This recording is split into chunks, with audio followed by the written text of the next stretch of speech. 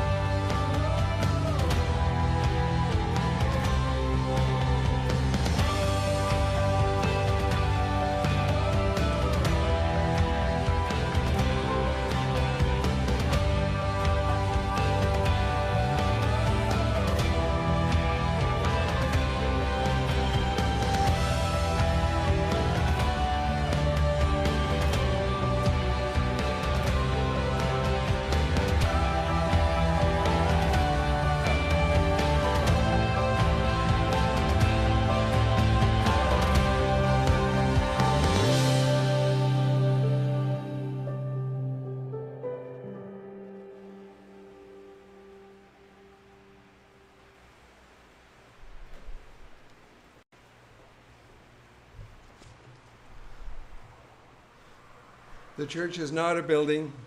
It is the family of God's people. And we are delighted that you are here online and in person here, and also be joining us later on through the recording. Welcome, everyone. This week we have our choir practices at their normal time, and all announcements can be found in the Ruthven Pastoral Charge News, which is sent out weekly. Also, I've learned earlier on today that sometimes people in the sanctuary have a real hard time with the screen and reading. So if you can let me know or let the office know, Brenda at the office, and we can make arrangements for the service in large print, like it's sort of what's sent out, and it can be made large in case people are having problems with it. Okay, what's not in the announcements, and it's on the shelf down, there's about 10 copies more can be made. These are daily scripture readings geared to our lectionary. We are following the complementary lectionary, the alternate one, and sort of gives readings through the week, except for Sunday, because you have your scripture readings. And so if anybody's interested, there's copies on the shelf on your left as you come in. And if we run out, we can always make more copies. Just let me know. On this third Sunday in creation time, we have our call to worship. The earth is the Lord's and everything in it. The world and all its people belong to him. Let us pray. Creator God, we praise you for this world as we continue to learn more of the vastness of your cosmos and the smallest particles of each atom. We stand in awe that you created all things in a great harmonious design. Open our eyes and ears that we might take delight in the beauty and variety of sky and sea, of desert and mountain, of plants and flowers, of birds and fish, of creatures large and small, and of humankind, the crown of your creation. We praise you for the world you have made, maintain, and give to us to care for and enjoy. Amen. Let us sing in voices united, praise with joy the world's creator, and voices united 312. 312.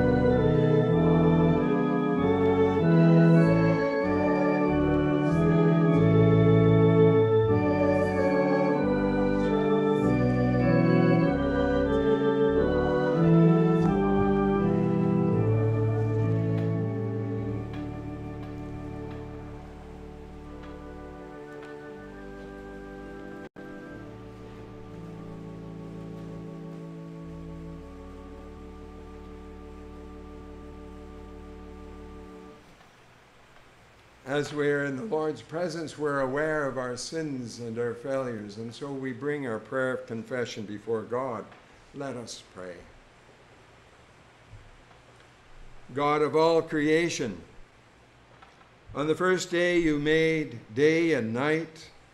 Forgive us for taking for granted the dependable patterns of your world. Open our eyes to see the beauty of the cosmos you created as our home. On the second day you made the sky. Forgive us for polluting the air. Help us see how best to restore and renew your creation. On the third day you made the seas and plants. Forgive us for spoiling the seas. Give us resolve to change our hurtful habits. On the fourth day you made the sun and moon. Forgive us for failing to pause in praise of their splendor. Open our lips so that we will sing your praise. On the fifth day you made swarms of living creatures. Forgive us for seeing their value only in terms of serving our interests. Give us new opportunities to delight in their beauty and diversity. On the sixth day you made humankind in your image. Forgive us for denying dignity to all your people. Work through us until all know their worth as your creatures. On the seventh day you rested. Forgive us for failing to take joy in our rest. Help us to enter your rhythm of rest, even on this day of worship. Through Christ our Lord, firstborn of all creation. Amen. Let us receive the promise and the assurance of pardon and forgiveness given to all who believe and repent, that it is a faithful saying worthy of all acceptance that Christ Jesus came into the world to save sinners and to call us to change our ways and to care for creation and to care for all people. Thanks be to God who loves us and who forgives us. And now we have our time of remembering the Queen, and we have our Young at Heart moment with the Queen and Paddington Bear. And then we have remembering the Queen, the defender of the faith. And then we will have a minute of silence and thankful remembrance of the Queen, and then we'll be having a new hymn. But I'll introduce the time of silence, but we'll now have two videos, the Queen in Paddington and the Queen Defender of the Faith.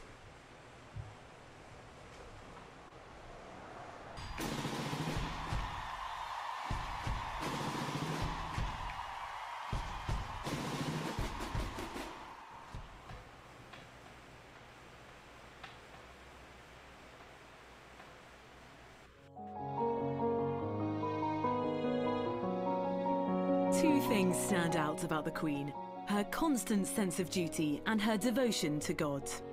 The Queen's faith was evident from an early age. At the beginning of World War II, 13-year-old Elizabeth handed her father, King George VI, a Christian poem which she later quoted in a public speech. On her 21st birthday, she dedicated her life to her people and asked for prayer. God help me to make good my vow. In 1953, over 38 million people tuned in for the coronation. Here the Queen publicly promised to maintain the laws of God and the true profession of the gospel. After the birth of her first grandchild, Peter Phillips, the Queen shared her hope that her family would follow Jesus, saying, "I would like nothing more than that my grandchildren should hold dear his ideals." In 2002, Her Majesty chose to boldly speak out about her faith, saying, "I know just how much I rely on my faith to guide me through the good times and the bad." The Queen's annual broadcast has become a much anticipated part of the Christmas Day traditions for families across the nation. In recent years, it's been a platform she's used to openly share her faith. 8.3 million of you tuned in 2012 and saw the Queen talk about God, who sent his son to serve, not to be served, and in doing so restored love and service to the center of our lives in the person of Jesus Christ. And in her 2014 Christmas broadcast, she shared the gospel with the nation, saying, "For me, the life of Jesus Christ, the Prince of Peace, whose birth we celebrate today, is an inspiration and an anchor in my life. A role model of reconciliation and forgiveness, he stretched out his hands in love, acceptance, and healing." And to that we say, Amen.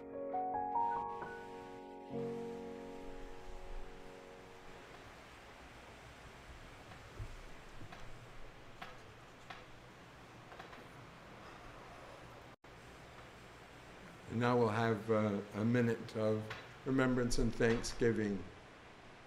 Got the picture, there we go. There.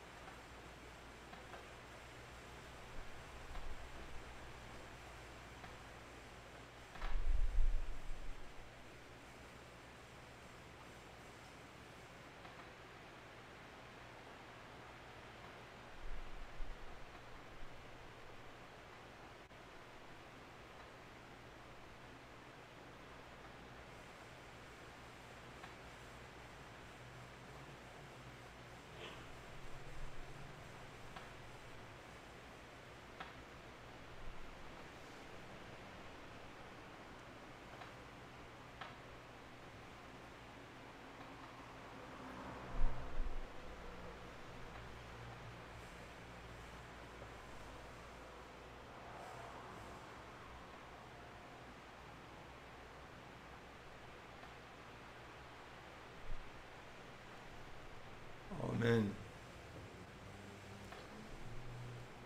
And now we'll have a hymn that was written on this occasion. It really doesn't have a artist hiding behind the Queen. It's got a long title, A Hymn on the Death of the Queen. Let us now remain seated as we sing this hymn.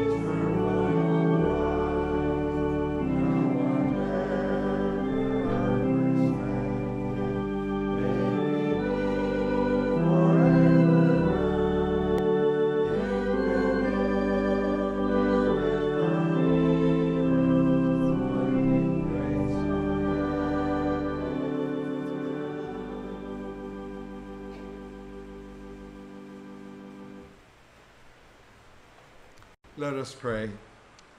Greater God, we give thanks for the life of Her Most Gracious Majesty, Queen Elizabeth II. We honor her life of service, built on a firm foundation of faith and an exemplary commitment to duty. Comfort those who mourn and bring peace to those in distress. We offer our prayer in the name of Jesus Christ, our Savior, who taught us to pray, saying, Our Father, who art in heaven, hallowed be thy name. Thy kingdom come, thy will be done on earth as it is in heaven. Give us this day our daily bread, and forgive us our trespasses, as we forgive those who trespass against us. And lead us not into temptation, but deliver us from evil.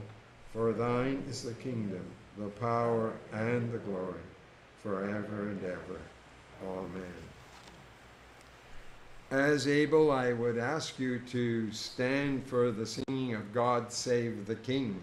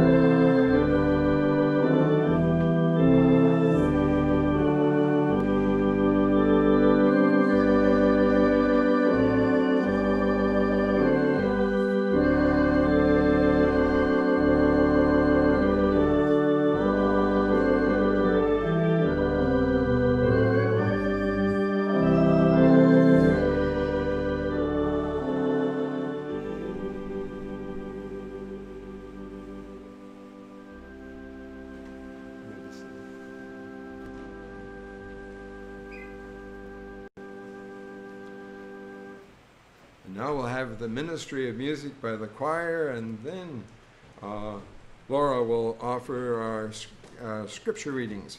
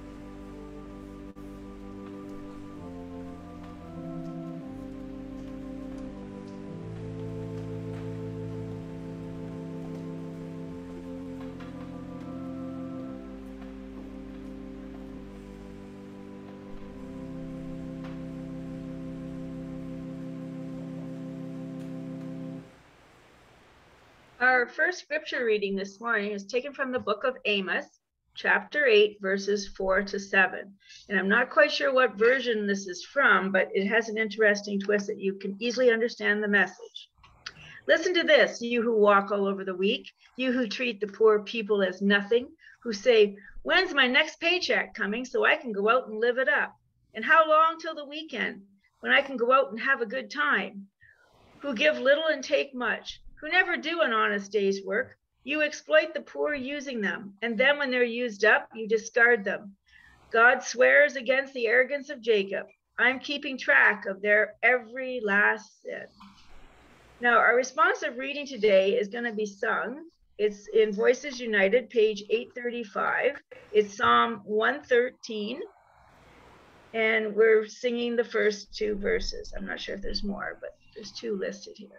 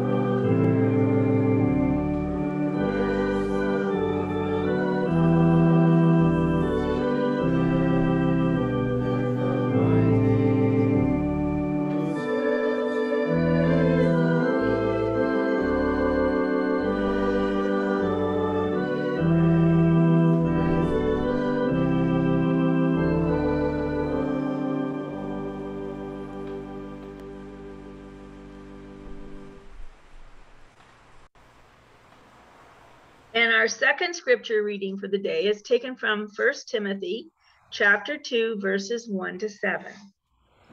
The first thing I want you to do is pray. Pray every way you know how, for everyone you know. Pray especially for rulers and their governments to rule well, so we can go quietly about our business of living simply in humble contemplation.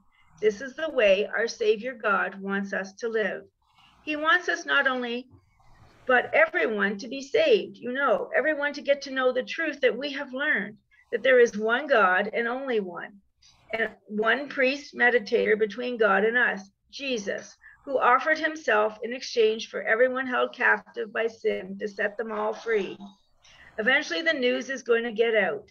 This and this only has been my appointed work, getting this news to those who have never heard of God and explaining how it works by simple faith and plain true.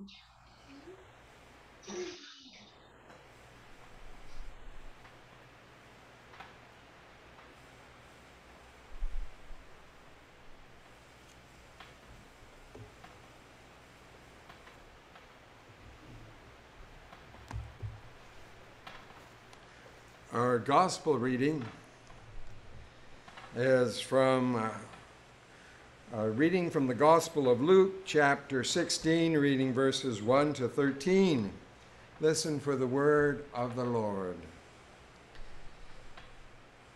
Jesus said to his disciples, "There was once a rich man who had a manager. He got reports that the manager had been taking advantage of his position by running up huge personal expenses. So he called him in and said, 'What's this I hear about you? You're fired. And I want a complete audit of your books.' The manager said to himself, 'What am I going to do? I've lost my job as a manager. I'm not strong enough for a laboring job. I'm too proud to beg. I've got a plan. Here's what I'll do. Then, when I'm turned out into the street, people will take me into their houses. Then he went at it. One after another, he called in the people who were in debt to his master. He said to the first, "How much do you owe my master?" He replied, 100 jugs of oil. The manager said, "Here, take your bill, sit down here quickly now and write 50. To the next he said, "And what do you owe?" He answered, 100 sacks of wheat. He said, "Take your bill, write in 80. Now, here's the surprise. The master praised the crooked manager. And why? Because he knew how to look after himself. Streetwise people are smarter in this regard than law-abiding citizens. They are on constant alert, looking for angles, surviving by their wits. I want you to be smart in the same way, but for what is right, using every adversity to stimulate you to creative survival, to concentrate your attention on the bare essentials so you'll live, really live, and not just complacently just get by on good behavior."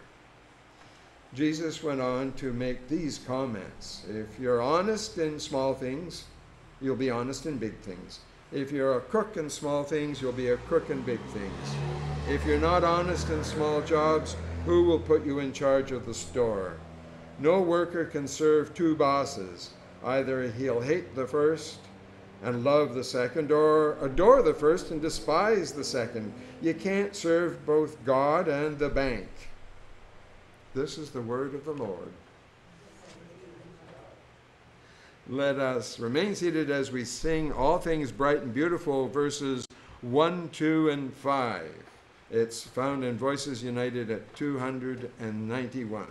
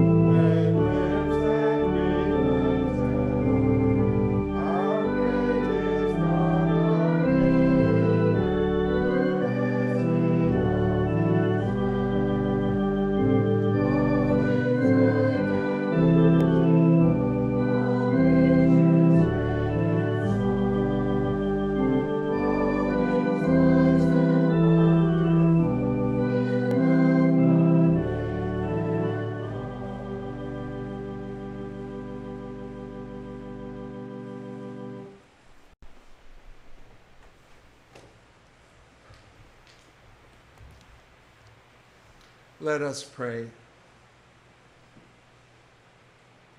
Lord God, at the beginning of time, your Spirit moved over the waters.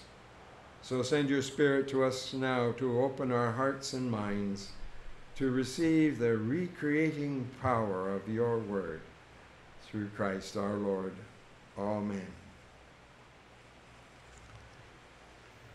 Well, the passage I've chosen to focus on is from our gospel reading, and verse 8. And this whole story in the gospel, Luke's gospel, quite a few people want to get rid of this story. They don't want it because here Jesus is praising a corrupt manager, a shrewd manager, sort of putting it in polite terms. From the New Living Bible translation, the rich man had to admire, that's the fellow who owned it and who was getting, how shall I say, robbed.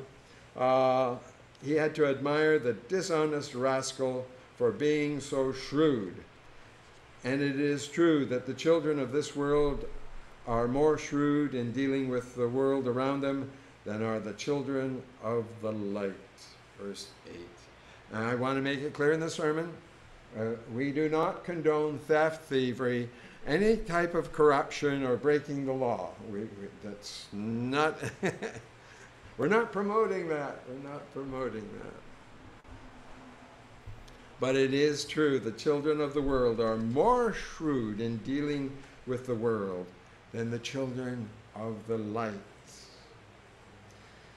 There is the idea and perception that the followers of Jesus are to be naive, simpletons, to be ignorant of things, to have their heads in the clouds, as like so heavenly minded they're of no earthly use. That they're just up there in the sky. They're not realistic. They're just idealistic.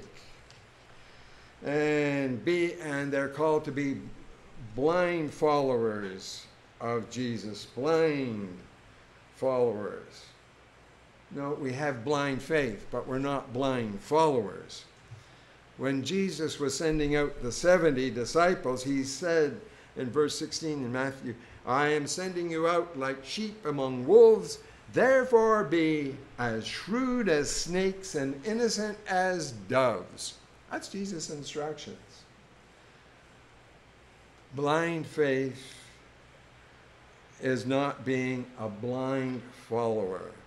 Jesus is calling his followers to be sharp, to be aware of the ways of the world, to learn about the world, to learn about life, to appreciate life, not to hide from life. The church, when they send out missionaries, and I say it from my family's experience to China, they were, and there's nothing wrong with the term missionaries, they went out to China with three purposes: to help educate, to help heal, to provide medical support, and to share the love of Jesus. And to help educate, to help grow the world's knowledge, the church created universities, and the one created in China where my parents were, in Chengdu, still goes. They brought the university there, and thanks to the missionaries, the university was there. And I know some of, many remember George Muser, the late George Muser. Well, his father began the pharmaceutical department at the university, teaching students in pharmacy. His father is still noted and recognized in Chengdu in China for his work in the university, his work in education. We're called to learn, to appreciate the world around us, not to hide from the world. And education is a part of it, to learn and to gain knowledge, to be creative in the world. And remember the story, the people were carrying and their ill friend to Jesus. And to me, aside, that's an image of prayer where the fellow can't even pray for himself. He's on this stretcher and his friends are carrying him. That's what we do in prayer. We carry people in prayer. And they came to the place where Jesus was, the house, And they couldn't get in. It was all crowded. And so what did they do? They went up to the roof carrying their friend. It was flat roof. And made a hole in the roof. It could easily be repaired. Don't worry about it. And they lowered him down in front of Jesus. That was creative. They didn't sort of say, oh, well, we can't get in. Too bad. So, too bad, so sad. Let's go home. They said, let's do something creative. And that's appreciated. To be creative. And this is what Jesus, I believe, was aiming at. He wanted his followers to be enlightened and to be creative, because he said, look at that one person. The shrewd manager praised him. He was creative. To bring it in modern terms, in 1876, Mark Twain's book, The Adventures of Tom Sawyer. Remember it from way back when, from school? The story of a mischievous young boy who wittingly tricked his way to getting everything he wanted. I like, and a prominent scene in the book is the fence scene. You may remember that fence scene. Tom is being punished. He had done something wrong. I think he came in late. I forget that. But he's being punished by Aunt Polly. And he's got to whitewash this 30 feet long fence that's 9 feet tall. He wants to go out and play. He doesn't want to paint the fence. Well, he sees one of his friends comes around, Ben Rogers, and commented about Tom's work, and in a way laughing because he's got to work. Tom wonderfully changes it around, if you'll remember the story. Well, you have to work. And Tom goes, what work? What work? And he proceeds to paint with precision in that. And you know that he just does it. And poor Ben is there. Well, like, what are you doing? Not everybody can paint the fence. Ben wanted to pitch in, and no, Aunt Polly said only Tom can paint the fence, and like he was lying all the way through. So we have this lying person, and he gets Ben and others to paint the fence for him, and he sits back chewing on Ben's apple who gave him to paint the fence, collecting all the stuff, and he has a wonderful time, and the fence gets painted. Now, if we were in proper terms, we would change the book around and say, no, that's all wrong. Aunt Polly has to come in and say, that's wrong, and punish Tom. The wonder of that story is you see how marvelous Tom Sawyer is, how creative he is. And it's not good stuff. It's like the evil or the shrewd manager. You got to admire them. It's wonderful. So this is the creativity that Jesus wants his followers to have. He wants his followers to be, who are children of the light, to be actually in the light. Rather than letting the children of the darkness have the way, be smart. Be smart. Sisters and brothers in Christ, children of light, we are called to be enlightened people, not people in the dark, not blind followers, but enlightened creator followers of Jesus. To God be all glory, honor, and praise, now and forever. Amen and amen. Let us now sing For the Music of Creation in Voices United 535. 535.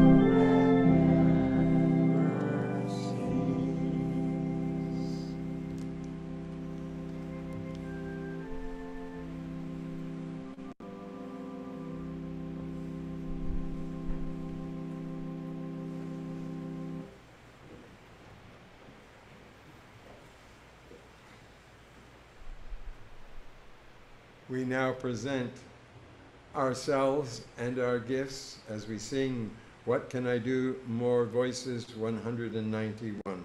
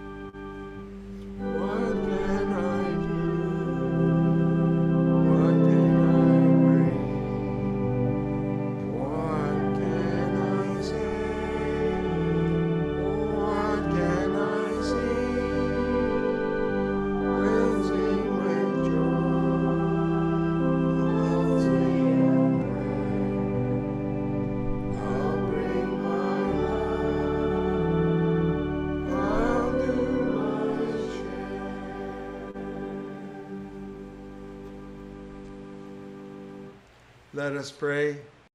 Blessed are you, God of all creation. Through your goodness we have these gifts in our lives to share. Accept and use our offerings for your glory and for the service of your kingdom. Blessed be God forever. Amen.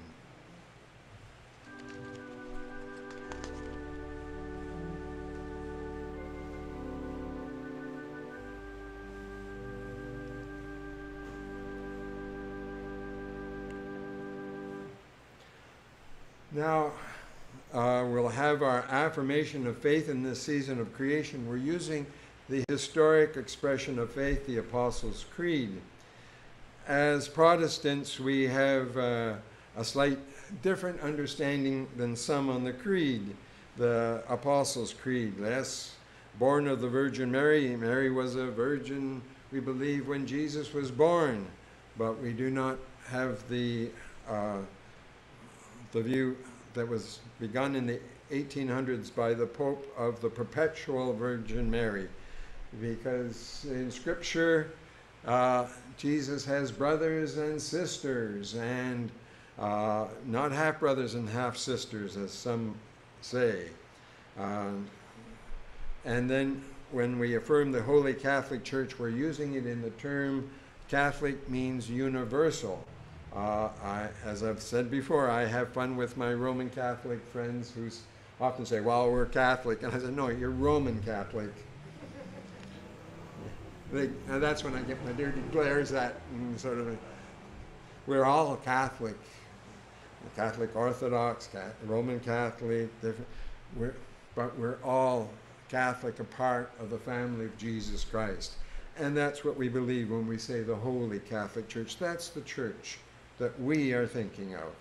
I would invite you now to, as able, if you wish, to affirm this faith. I believe in God the Father Almighty, creator of heaven and earth. I believe in Jesus Christ, God's only Son, our Lord. He was conceived by the Holy Spirit and was born of the Virgin Mary, suffered under Pontius Pilate, was crucified, died, and was buried. He descended to the dead. On the third day he rose again. He ascended into heaven and is seated at the right hand of the Father, and he will come to judge the living and the dead. I believe in the Holy Spirit, the Holy Catholic Church, the communion of saints, the forgiveness of sins, the resurrection of the body, and the life everlasting. Amen. Let us pray. Lord of heaven and earth, we praise and thank you for upholding and ruling all of creation. By your eternal providence, for your sustaining hand in creation, providing leaders in government and church leaders, and for the ways in which you have worked through our congregation and pastoral charge, for the riches you have lavished upon each of us, and for the gift of your Son, through whom we are redeemed. As our sovereign God, holding our world and our lives in your hand. We intercede on behalf of the nations of the world, and we would especially pray for the Ukraine and that there be peace, and we pray for the people there. We pray for all you have put in government. We pray for our communities and those who serve it, and your church, that it might expand your love and care. We pray that your powerful hands may be evident in the life of His Majesty King Charles, of world leaders and church leaders. And in all circumstances, may we have the faith to hold on to your promise that you will weave good things out of bad. We pray this in the name of the Father, Son, and Holy Spirit, one God, to whom we belong. The kingdom and the power and the glory be yours forever. Amen. Well, we prepare to go forth. If you're going to be watching the Queen's funeral service tomorrow, Westminster Abbey's website, sometimes on the day of the service will have the order of service you can download and watch or follow. I know they definitely will have it afterwards, but they would have the order of service. And also, if today's Battle of Britain Sunday, and in Jackson Park there's a service at 2 o'clock. Be careful of the bees. They got me last year. They're grumpy little things. You know, I used to think bees were nice. Now they're on my hit list. Not really. I still like honey. But those are things that are happy. Let us prepare to go forth and singing Creating God in Voices United 265.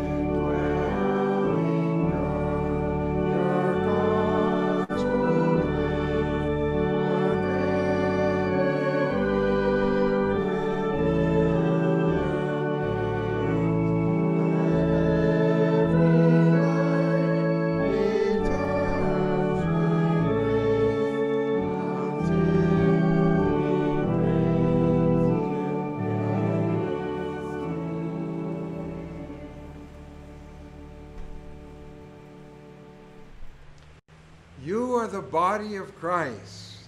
May you have the heart of Christ, tender in mercy. May you have the eyes of Christ to see a world in pain May you have the feet of Christ to bring good news to a world in desperate need of Christ's peace, Christ's love, and Christ's mercy. And the blessing of God Almighty, the Father, the Son, and the Holy Spirit be with you this day and forevermore. Amen.